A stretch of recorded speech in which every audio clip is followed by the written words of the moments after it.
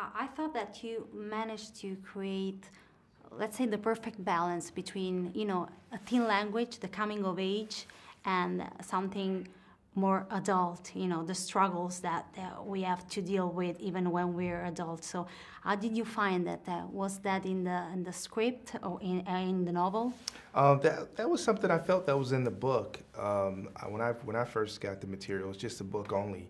So when I got into the script phase with the screenwriters, that's one of the things we talked about, that we wanted this film to be a film for everyone and not really talk down to young kids or make a young adult film, because there's a lot of cliches and stereotypes that come with a lot of young adults films. So I would just approach it as an adult, because we have a 16-year-old girl as our protagonist, and I feel like a lot of young kids are very smart and very sophisticated, can be able to handle the approach to the film.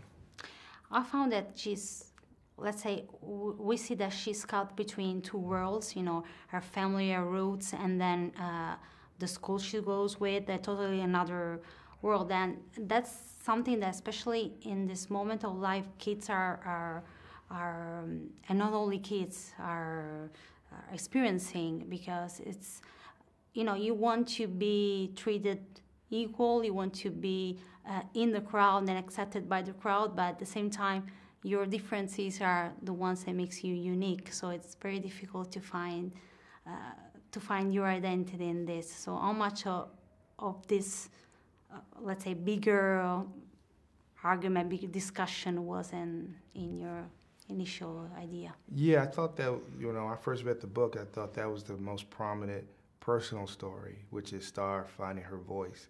But before you can find your voice, you have to reverse that back to the beginning. What is her voice in the beginning of the story? And I found that voice was conflicted. It was two different voices, Star 1, version 1, Star version 2. And she was able to successfully navigate between these two worlds until the shooting of her best friend, which causes her to confront who she really is. So in both worlds of real life, code switching, we all sort of do it. It's very prevalent in African American culture, in terms of trying to fit in the professional world or around friends who are in the white world. So when you find yourself, I started realizing you become more authentic and true when you just yourself, being true as yourself. And I felt like that personal story was something that I wanted to navigate in the real story, because it worked so well in the novel. What's the situation now? It's not the first time that I hear about the talk. So I was wondering, do you still need to have the talk with your children, or is something that maybe is something that you don't always need? Yeah, you always need to have the talk, because as long as there's race, as long as there is a police officer who is armed, as long as there is no control of the gun control, and as long as there is a divided line in the country in terms of race and how we relate to each other, you always have to have the talk, especially if, a kid of color, especially like my son, at 15. I gave him that talk, and also when he watched the movie, again, that talk comes up.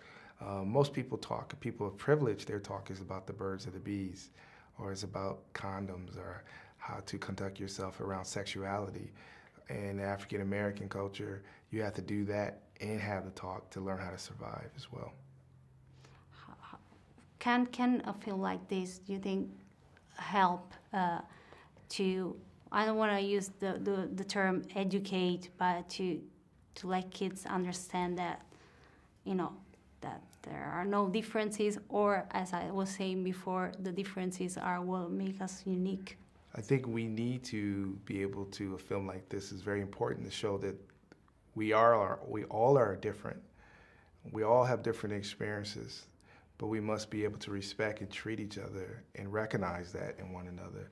And that by having that conversations and being honest and being brutally honest, the kind of conversation Star has with Haley or with Chris or with her uncle or with her dad, that shows that we can all become one and become stronger as long as we recognize and listen to one another.